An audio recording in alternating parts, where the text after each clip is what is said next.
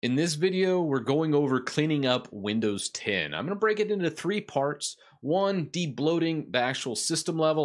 Let's say it's a fresh install. You run this debloat script. It removes a lot of the unnecessary garbage that gets installed from either feature updates or fresh installs. So even if you've been using your Windows 10 for several years, this will actually clean up and make it run quite a bit faster. And then in phase two, I go over startup programs and show you where everything is starting up. Now you can easily follow along using no tools whatsoever for either one of these steps. We're not actually going to be downloading any software for the step 1 and 2, and disable a lot of the startup programs that slow down your computer. And then in step 3, that's where we kind of ratchet it back, clean up some of the privacy issues with Windows 10, and then also just make it a lot better with some basic system tweaks. So that's basically all I'm doing in this video. Now, I originally did a debloat video a year ago. That one I thought was a pretty bad video. It was actually one of the very first ones I shot on a little crappy webcam. And I know this one, it's going to be a lot more clear and concise, so you can easily follow it. So with all that said, let's jump into it.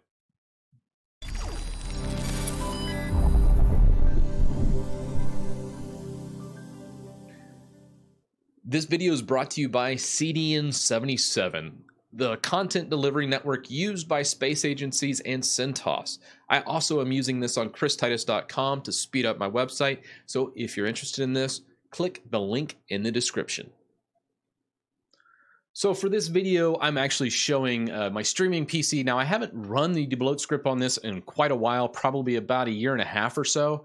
And I use this for a whole variety of functions. Certain Windows-only software that doesn't run on Linux, I'll actually use this system. So let's go ahead and clean this up because it really does need a cleaning. And I recommend probably running these steps about every 6 months or so, or as you see fit. If you notice a slowdown, a lot of times this will give you a good boost, especially after Windows 10 feature updates. Windows 10 feature updates will actually install a lot of this stuff all over again. So that usually happens about every 6 months to a year, depending on your setup. So with all that said, we're going to go ahead and I have a follow video. I made an article on my website, christitus.com, and I'll put the link down in the description. It's just you come here and you can actually easily follow along all those steps. I documented it so you can copy paste all these commands and not have to sit here and squint and read exactly what I'm doing on the screen. So first thing, we're going to run our debloat script. We're going to right click the Windows key down here and go to Windows PowerShell admin. You may get a UAC prompt, just hit yes to continue. From here, we're on the actual PowerShell. You'll see PS in front of it. If you don't see this and it's a CMD or you don't have that option, you can actually launch into PowerShell by just typing PowerShell from the command prompt. So if it's black and it's not blue like this screen, you can easily fix that by just typing PowerShell. So now it says Administrator Windows PowerShell. We can easily run our script. Now, I have this command right here. This is actually a GitHub project. It's the same debloat script from a year ago that I actually did a video on, but it's been evolved a little bit and made it a little more user-friendly for everyone. So you can actually just come in here and paste this in. Now, you can paste this by Control-V to paste, or you can simply just copy it with the mouse and then just right-click directly in the PowerShell. This will go out, download the debloat script, and then launch this nice graphic user interface. From here, we can customize the blacklist, or we can just say, hey, remove all bloatware, or remove all bloatware with a customized blacklist. So if you're doing like certain things, or you want to leave certain things in here, you can customize the blacklist first and then remove with the customized blacklist. However, for this, I've just hit remove all bloatware. And in the background, I'm going to kind of pan this over to the right, you can kind of see what's happening. It goes through, removes any tech services, any other packages that get installed that you just don't need. Okay, so now the actual remove all bloatware is done. Other tweaks that I highly recommend, and we'll just go ahead and do them since we're already here, is disabling Cortana. Stopping Edge PDF takeover. This is basically Microsoft Edge is their browser. Most people use like Adobe or a lot of other PDF viewers. So that's why I recommend just hitting stopping the PDF takeover. If you don't use OneDrive, go ahead and uninstall it. I don't use OneDrive, and I think it is currently on here. After a feature update, this usually gets reinstalled because OneDrive's integrated with Windows 10. So we need to actually go through and uninstall that. You can unpin all the tiles from the start menu, which when you run the Debloat script, it goes ahead and does this, which can be annoying if you've been using your computer for a while. It will unpin all your stuff from the start menu just by hitting the remove all. And then disable telemetry and tasks. You want to hit that as well. And then remove bloatware reg keys. Okay, with all the bloatware pretty much removed, I highly recommend if you want to do dark mode, which is the actual settings on here. You see how everything's dark? You can actually hit enable dark mode to get that. I like this feature, but you may not, depends on taste. And then enable installing .NET 3.5. Chances are you've probably already installed that, so you probably don't need to install this. But with that, our debloat section of this is complete. Let's move on to step 2, which is startup and removing startup entries. Now, I went ahead and in step 2, you just need to launch in a task manager. Now, there is an advanced section of this, so check the timestamps down below if you want to skip the advanced section that I'm about to go into. But for the basic section, you just need to launch Task Manager by right-clicking in an empty spot on the taskbar and hitting Task Manager. You can also pull up Task Manager by holding Control-Shift and hitting Escape. This pulls up your Task Manager. From here, you can go into Startup, and we're just going to go ahead and put this on the left-hand side. And you can actually go ahead and disable whatever it is. And you can kind of show what is in here. Like, let's say I didn't want Nextcloud to start. I can just right click and hit disable, and this will disable that actual startup. So what you can easily do is do that, reboot your computer, see if that affects it at all. And then if it does, you're like, okay, I want to go ahead and do that. Now I see Microsoft OneDrive set up. We already uninstalled that. So let's make sure we disable that. Adobe Updater. I don't really like Adobe checking and updating all the time. So I'm going to disable that as well. But this is the basic startup that you can actually go through. Now, some people are like, hey, I disabled this stuff, but I want to go ahead and delete it. And this is the start of the advanced section. So if you don't want to, click the little timestamp below and go ahead and jump to step 3. So the advanced section kind of shows you where all these startup programs reside on your computer. So I use these a lot with group policy objects and things like that when it comes to my day-to-day operations as a system admin. So most people need to know where this resides, especially if you're in the IT industry. It'll definitely help you out. So the first is going down here, right-clicking and hit run, and then we're just going to go shell. And there's 2 places that startup items can reside from here. Shell common startup, which is all users on the system, which we don't have anything in here. And then we also have regular startup, which is what my user has. Now we have 3 systems launching, an EOS utility for this camera that I'm recording on right now, map drives, and the Synology drive client. Now the map drives is just a batch file to map certain things in my actual environment. The Synology drive client I also use. So I don't want to remove any of these from my startup.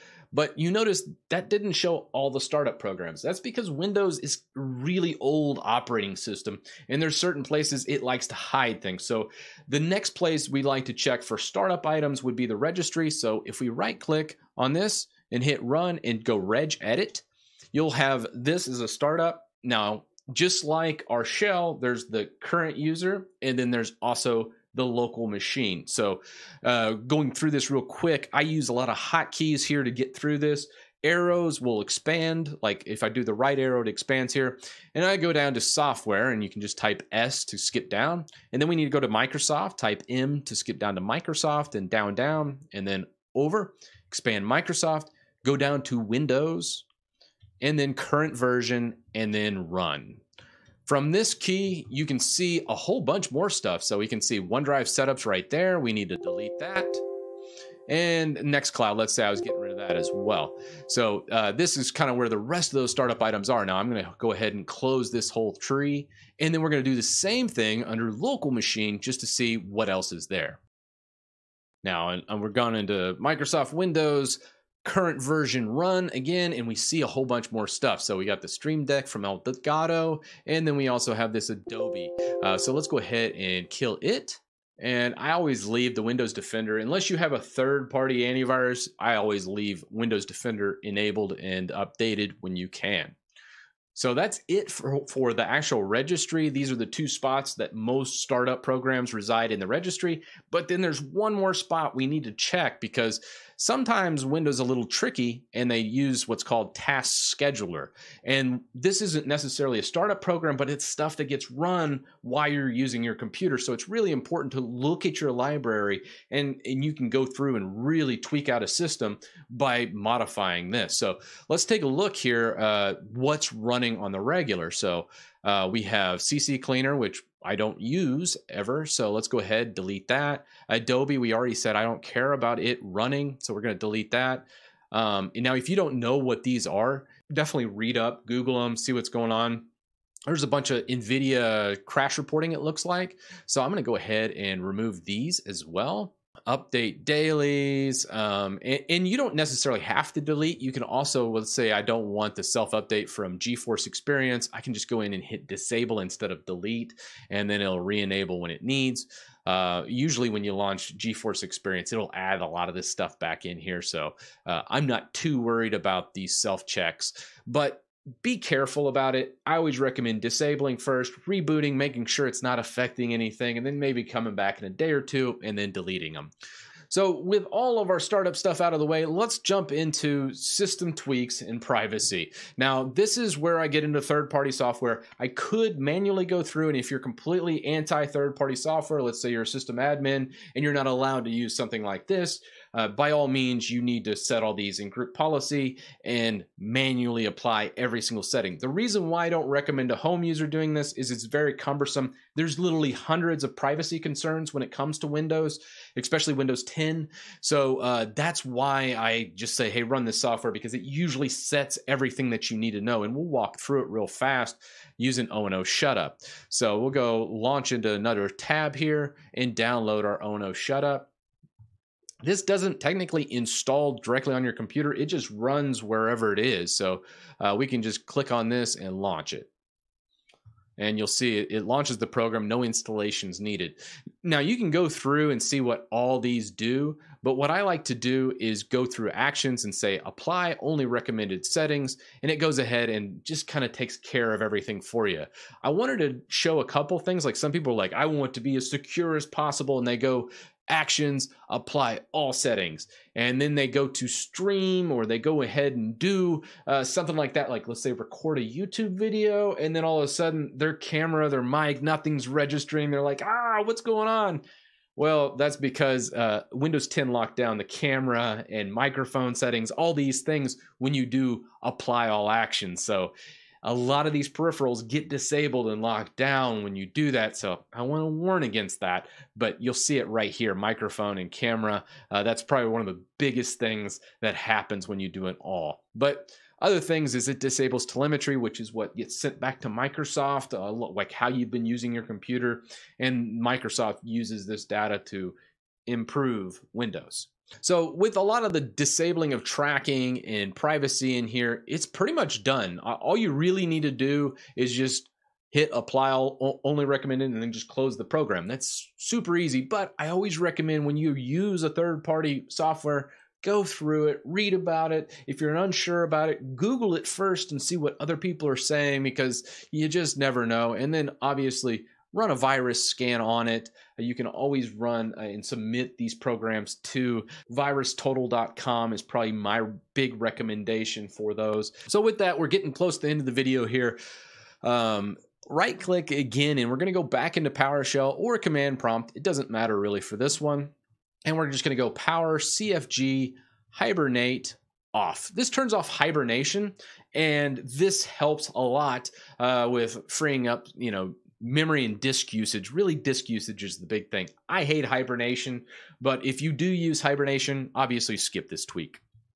So an alternative to using the little start menu here, one more tweak here, just to easily get through and like paste things, you can actually open up your apps folder in Explorer and easily pin stuff that you need. Let's say I was always using Google Chrome. You can say pin to start, or let's say I wanted to pin it to the taskbar. You can do it all from here. This makes it really easy to customize your system back to how it should be. Like let's say it unpinned all your stuff from the start menu. This is an easy way to kind of get back to where you were at. Let's say I'm using Notepad++ all the time, my EOS utility for my camera, and barrier to switch machines. I can go through all these and it just kind of pops it all in here. So I can easily customize like my start menu a little easier with this command. Another good shell start menu here is, let's say you wanted to go ahead and change up your start menu. Let's say there's an actual bunch of junk in here. You can do shell start space menu, and this will pull up the start menu. And from here, you can go into your programs and kind of clean up some of this stuff. Like, let's say I wanted to get rid of OneDrive out of here. And let's just clear up some of this stuff on my start menu. And then when you go to restart your computer or log out and log back in, it should refresh your start menu. So a lot of those things would be out of here. Now, obviously, since I just did this, I need to actually restart. And since I'm streaming on this computer or actually recording on this computer, I don't want to do that in this environment. But it's a good way to clean up that start menu and get it a little more, not as bulky, so you can get around. So that was cleaning up Windows 10. I hope you enjoyed this. Now, I obviously don't use Windows 10 a whole bunch here at the house. I obviously use it every day at work, and then I have it for a separate computer here for streaming and some gaming. I'll dual boot into Windows 10, but anymore, I've actually switched to Linux in the past year and been trying to learn a lot more about Linux Desktop. That's why a lot of videos on my channel revolves around Linux Desktop, because that's where I kind of see the future of desktop computing going, especially when it comes to gaming and also utilizing old hardware. Linux is just fantastic for that, or at least will be as it's gotten better. But if you're interested in those, check out my other videos because I really go in depth with Linux Desktop. But with all that said, let me know your thoughts on this video down in the comments section, and a big shout out to all my patrons. Without you, I couldn't make videos like this one, and I'll see you in the next one.